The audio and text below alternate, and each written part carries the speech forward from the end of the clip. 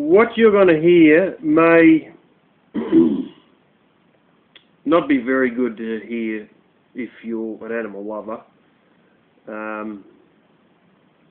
I have a skill, it borders on crazy. It probably almost is crazy. My brother-in-law thinks it's hilarious.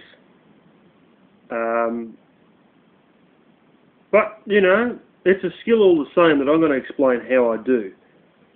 I think I've mentioned it in another video, but if not, I'm going to mention it now.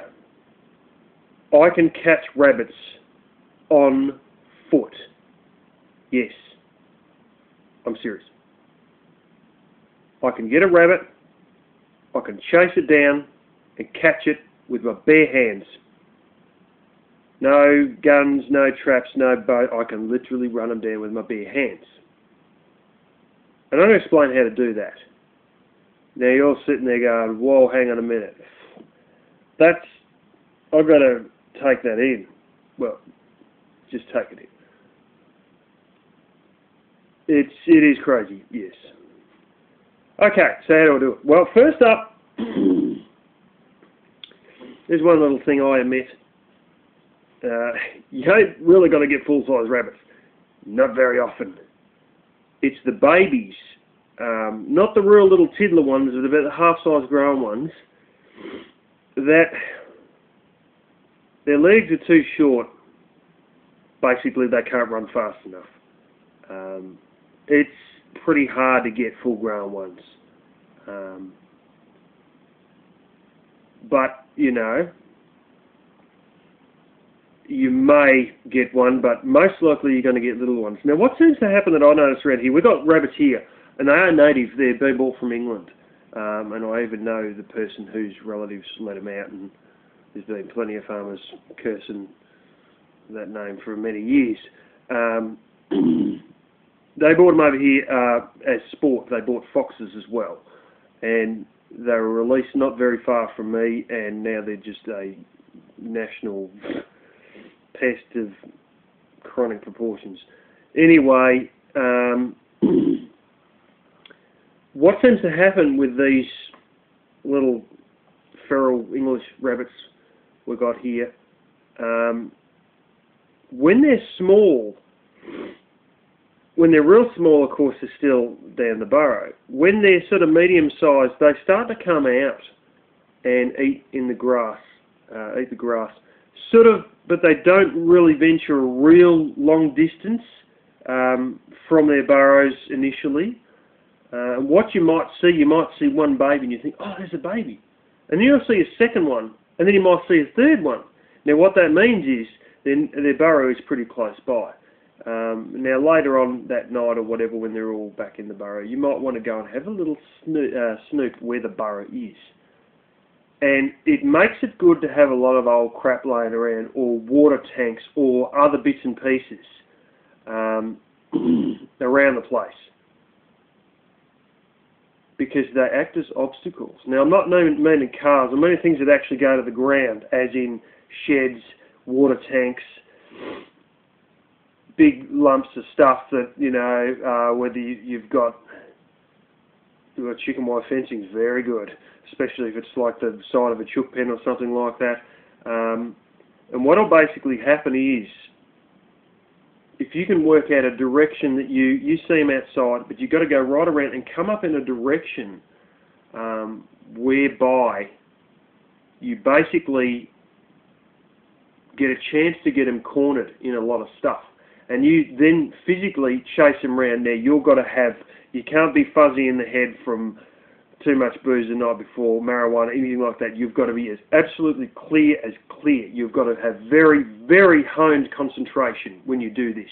And you've got to just keep your mind on the ball. Absolutely keep your mind on the ball. You've also got to be one of these people who doesn't trip over things easily. You may have seen this in military training, whereby they have all these tyres and stuff lined up on the ground, and then you've got to run through all the tyres without tripping over any of these tyres or whatever. You've got to run through the middle of them all. That's to, you know, train you to be really good on your feet. Not just as good as you are normally, but very, very good on your feet. Some of that sort of training will help you if you've been in the military and you've been through that sort of boot camp training where you can run through a whole bunch of tyres laying on the ground, a whole field of rocks, and not trip over ever, that's good for this sort of stuff. But you've got to keep very honed senses, like very honed concentration, and run this thing into a corner or into a place where it's hard for them to sort of get out. I haven't really had many things, but it so seems that there's another thing they do, which is the last fatal flaw most often, and that's they back up on themselves. And they'll go running into a place, and then they'll go, hell, I can't go here because this area is blocked off. And then they go dart around. And because you're sort of, because your steps are so much bigger, when they run into a place and then go around in a circle, they go around in a loop and then come back around again, they lose ground and they lose time doing that, realising that they can't, and they dodge back out. So you may have a really easy chance to literally run them into a corner and get them that way. You may also be chasing them around and around amongst a whole heap of stuff, which has often happened to me, and they basically double back on themselves, and because I'm behind them, and then they sort of go, you know, up, and I'm here, and they sort of go up, and then go, hell, I'm not going to make it, and then go around to that way, hell, I'm not going to make it, and then because they go in such a big loop, they lose ground, and then I gain ground on them and grab them. Another one I was chasing, and he started running out into the open paddock, and I thought, oh my gosh, I've probably lost it here, I don't think I'm going to get it. But I thought, no, keep on, and I kept flat knacker on this thing, you know, and I ran like hell for, it was about 250 yards. I was going like the wind, and I was right behind this thing, and he knew it. You know, he was worried. And you know what he done? He kept running straight, running straight. You know what the stupid thing done? He come to what we call a dam, or you guys call a pond, where the sheep drink, quite a big one. And he come running up into that, and he come up to a whole side of it, and he's only a small rabbit, and he thought, what the hell am I going to do? So he started trying to run into the water. Well, he sort of slowed down, couldn't swim quite well, and then I just come up straight behind him and grabbed him as he'd gone into the water about 2 foot, and I just grabbed hold of him, and that was it. I had him. And another stupid one they love to do. This one, I got another one like this. Well, very good one time. He ran into a pipe, didn't he, and thought he was safe in there. So what did I do? I got a lump of something and blocked it against one end. The other end, I grabbed hold of an old bit of chicken wire and jammed it in one end. And then the other end that I blocked with a lump of wood or whatever, I lifted that one up. And I put the hose in. I drowned the little sod in there. And yeah, and then just tipped it out, and I had me rabbit. These are sort of unorthodox, sort of cruel ways. They do sometimes start squealing because they basically realise that the game's up and they're seconds off being caught. These are not rabbits that you get a real feed out of. But let's put it like this. These open slather and rabbits here, there is no restrictions of them. The government deliberately funds poisoning of them. You're encouraged to get rid of as many as you can. I have been told by a hunter, I don't know how true it is, that in England, the cold winter, tends to kill off a lot of them, and that's what stops the numbers getting out of control there. Having said that, it doesn't get cold enough here, they get out of control anyways, and nothing stops them. And, you know, we've introduced a number of diseases, some which have got resistance to myxomatosis is still mutating and gets a couple, but not many. If you're going to eat them, check the liver, and if there's white spots on the liver, don't touch it. If there's any sort of growth, if there's any sort of mange or malform, don't touch them. If there's something that looks wrong with them, don't touch them. Most of the babies are fine though.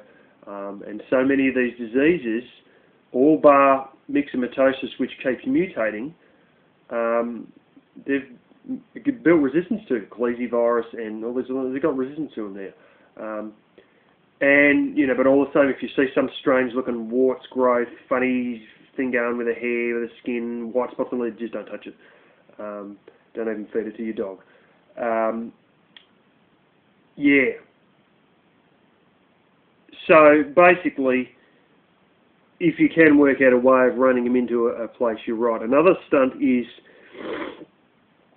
to have an area, particularly somewhere where you throw a little bit of grain or a few little bits of carrots or a few greens or whatever, and you might upset your chooks doing this, but you can sort of do it even with an old chook pen or an existing one, but it's probably not a very good idea because you might upset your chooks a bit, unless you can get them down one end and the rabbit up another end. But have a place that's very heavily fenced off, that Rabsies can get into the entrance, and then you walk in and close the door and he's stuck in there. That's another way to catch Rabsies. The other way is